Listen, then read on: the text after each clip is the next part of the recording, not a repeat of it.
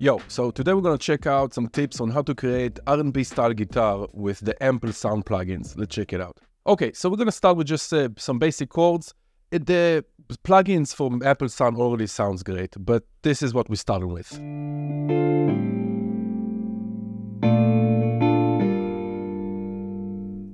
I'm using the Ample Guitar S8. You can use any Ample guitar you want, and some other guitar plugins might also work. The most important thing is our key switches. So we're going to take those basic chords and we're going to turn them into this. With the music.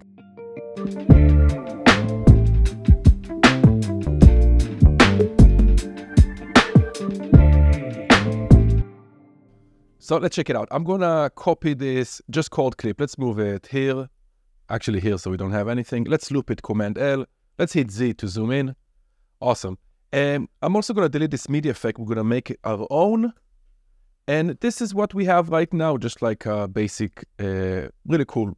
I love these chords, but just a basic progression. So what's beautiful about this plugin straight up, and I'm not sponsored by them, although I'm open to it, is that it's already limiting the playing when transferring from just basic piano chords to guitar. So it does the voicing, it does the limitation of the strings and everything already. It's beautiful.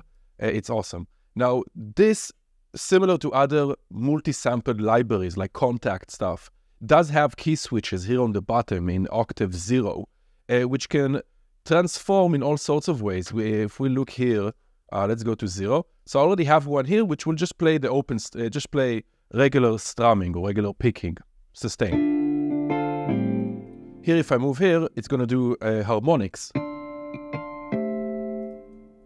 Here is palm mute.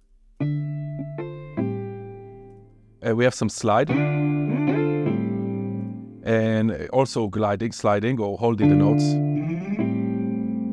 And a bunch of other stuff, which are awesome. But just with these, we can create some really cool things. So let me close the plugin. Okay, let's start sustain. Then let's slide, like right here. Why are we on triplets? Okay, slide. And let's change the velocity here. So it's a bit more gentle. Let's go overtones right here. And then we want palm mute.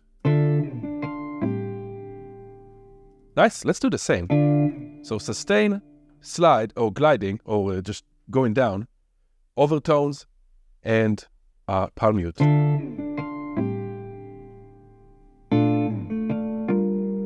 Beautiful, love it.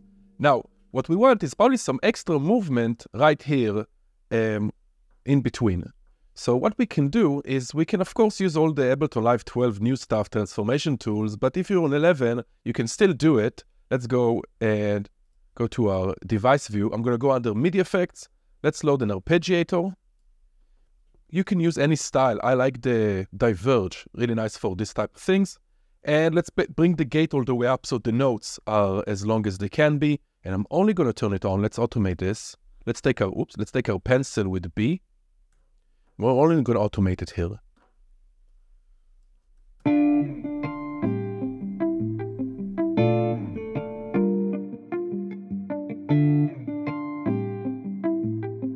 Nice, amazing. Now, if I want to give some, let me open up both of them. If I want to have some key switches while the arpeggiator is playing, I need to make sure that this octave is not being arpeggiated.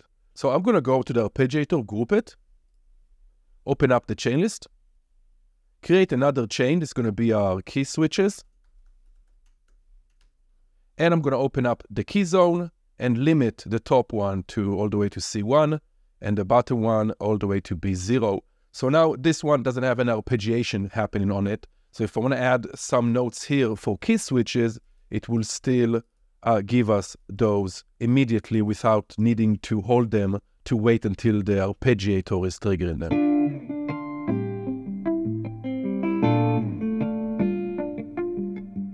So much more dynamics. I can also maybe take out here at the end and do something like, let's go to this note. I am overlapping these two, so they have this hammer-on or pull-off that is happening automatic thanks to this amazing plugin.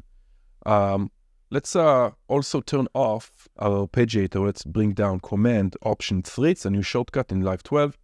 Let's arm, let's say automate the on-off of the arpeggiator, whoops, to close here.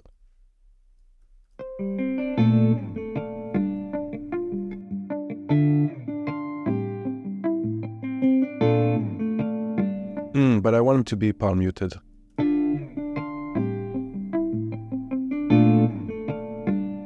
Nice, let's do the same here, but we'll do something a bit faster with, let's try palm mute as well. And maybe something like this. We go up and hammer on at the end. And maybe we'll even add some gliding or something.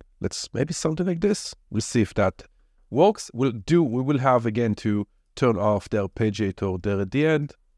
Let's see.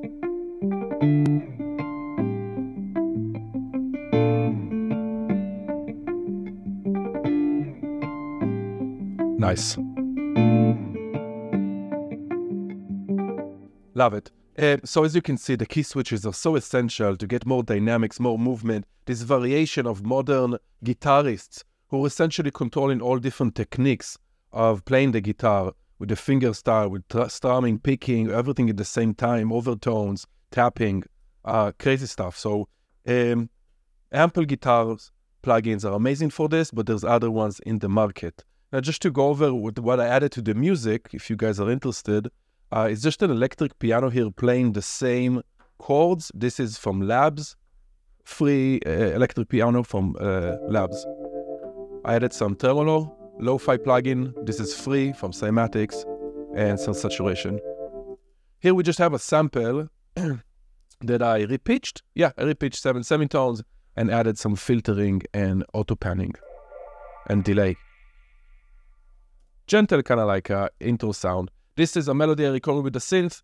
I reversed the MIDI, then I resampled it and reversed it back. So this is the melody I've played, but each note sound is reversed.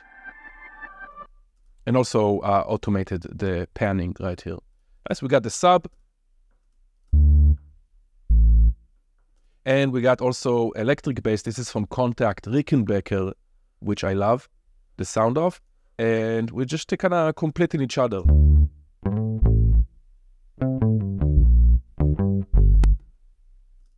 Nice. And the drums are just individual samples. What do we got? Kick and snare here.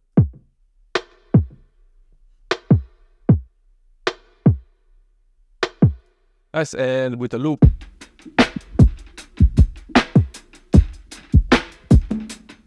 And some toms, 808 toms. So together, let's listen from the beginning. No key switches. Then we're going to the key switches style with a guitar. And that's it. I'll catch you next time.